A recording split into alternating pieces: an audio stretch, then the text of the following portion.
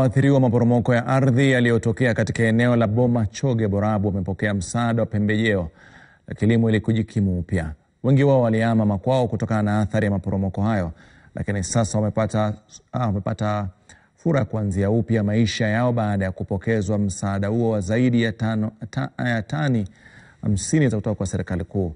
Akizungumza katika hafla ya kupokea mbolea hiyo, mbunge Bomachoge Borabu Profesa Zadok Ogutu amesema kuwa mbolea hii itasaidia familia za waathirika katika kukuza kilimo na kujikimu kimaisha.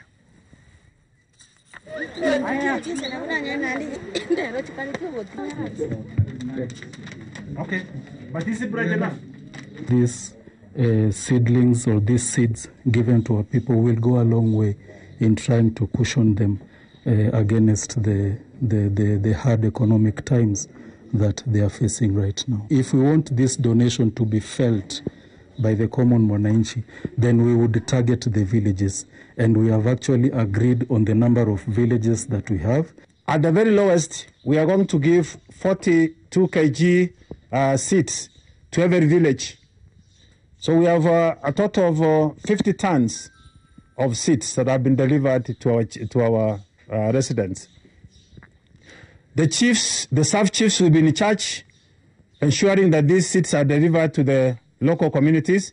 Our job as the CDF office, we deliver the seeds to the sub-location on agreed centers.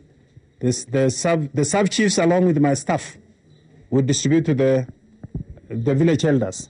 And the village elders have already identified people in each community to benefit.